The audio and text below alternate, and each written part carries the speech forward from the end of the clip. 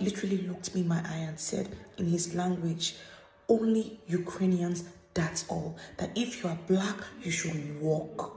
We have to go to the root. We have to go to the cause. We want freedom by any means necessary. We want justice by any means necessary. The video of today, I've made it exclusively for the black community. But don't worry, if you are not black, you can still stay and watch. I welcome you all with my whole heart. Watch, don't go anywhere. You as a black person, I'm here to ask you this question. How much do you know about yourself? Today's video, we are going to discuss that. We are going to discuss your work as a black person. Your place in the world as a black person. It seems as though everywhere Africans or Afro-descended people are, no matter the geographical location, they've experienced some form of oppression. Just like the persecution of the Jews in the days of the Bible and modern recent times, it turns out that it's not only the Jews who are being persecuted, but a community of individuals with distinctly higher melanin concentration and adaptive mechanisms enables them to survive the intense rays of sunlight owing to their geographical placement. The searing heat, the desert wind. These people were, are, and if not taken care of, will still be persecuted. We are students! We are students! This place goes by many names. Some call it the Black Continent. Some call it the cradle of mankind. Some call it the pillar of civilization. I call it my home. To be more specific, I come from the eastern part of this special continent, and we are going to discuss a lot on this continent. Stay tuned. The region of West Africa from which Kunta Kinte supposedly came was one of the great slave trading regions of the continent. Slavery, the treatment of human beings as property, deprived of personal rights, has occurred in many forms throughout the world. But one institution stands out for both its global scale and its lasting legacy: the Atlantic slave trade. Also, the problem of persecution of the black people has a beginning. Late 15th to the mid-19th century, and spanning 3 continents, forcibly brought more than 10 million Africans to the Americas. The impact it would leave affected not only these slaves and their descendants, but the economies and histories of large parts of the world. It began the very first time the first African was kidnapped in the shores of the Atlantic in West Africa by the white man to go and work in his colonial lands. Most of us died in this routine. The routine is commonly known as the transatlantic trade. Yes, slaves were the main commodity in this trade. Atlantic slave trade began in the late 1400s with Portuguese colonies in West Africa and Spanish settlement of the Americas shortly after. Unlike what we're being told in the history textbooks, did you know that the first country to ever start a slave trade was Spain? Yes, they even offered their own ship to go and do the trade. Here is the ship. And also, other countries would include Portugal, Germany, France, and even the Netherlands. By then, Germany was not German, but it was called Prussia. After Columbus' invasion of the Americas, yes, not discovery, the invasions, you cannot discover a country with people inside. The white man faced resistance from the inhabitants, whom we all know as the Red Indians. So the white man came to Africa in order to have a source of labor that would work in their farms back in the Americas. Slaves were taken from the western part of Africa to the Americas to work on the farmlands. The produce from the farmlands was taken to Europe for manufacture and refineries, and then the produce was then sent back to Africa. You see, Africa was again becoming the marketplace, and this cycle has not ended. It's just you to open up your eyes and see through.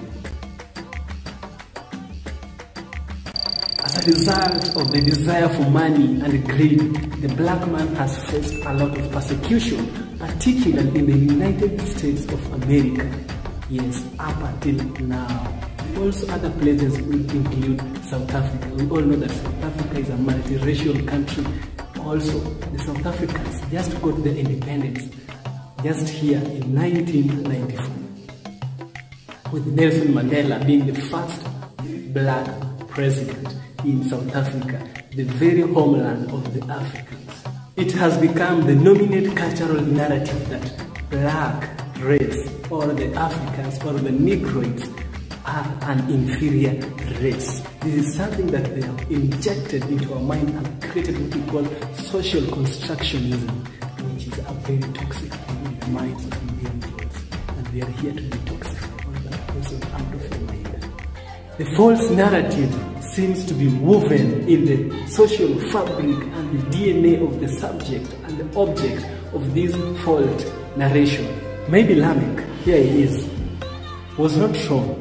Characteristics acquired from the environment can be passed to the offsprings. Yes, think with me this way. False narrative associated with racial segregation has been successfully adopted from the environment and has been passed to the offsprings of the subject and objects of the oppression, and this is what we experience today. You as a black child, let us look at some of the achievements your ancestors have made, some of the achievements we are not told in the media, because the media is never true. The media shows us what it needs to show. Here is something to change your mind. I'd like to call it the game changer. According to the Forbes magazine in 2015, it was proclaimed that Mansa Musa, ruler of the West African Empire of Mali, was the richest man who ever lived on earth. Do you know what that means? The current economy, his net worth was $400 billion. As of 2015, Bill Gates was the richest man and his net worth was just $81.8 billion. You see, that's such a big gap. No need for me to explain, but we all know that wealth is equal to power. Among us are the DNA of the Egyptians, the great Egyptians. And did you know that from the Egyptian hieroglyphics is when the first alphabet was invented? The alphabet as we know it today was invented from Egyptian hieroglyphics, and we still contain that DNA within us. It's in ourselves, Africans. There's so much about us. We just need to realize and appreciate ourselves first.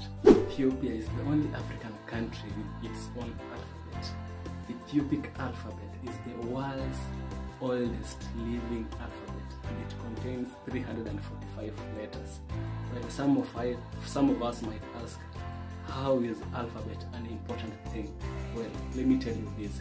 The first signifier of civilization is the mode of communication. See, one generation has to be born, the rest has to be followed. Now, how do we carry our knowledge from this generation to the other one?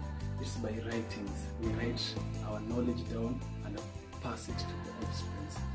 That's why the alphabet is a very important thing.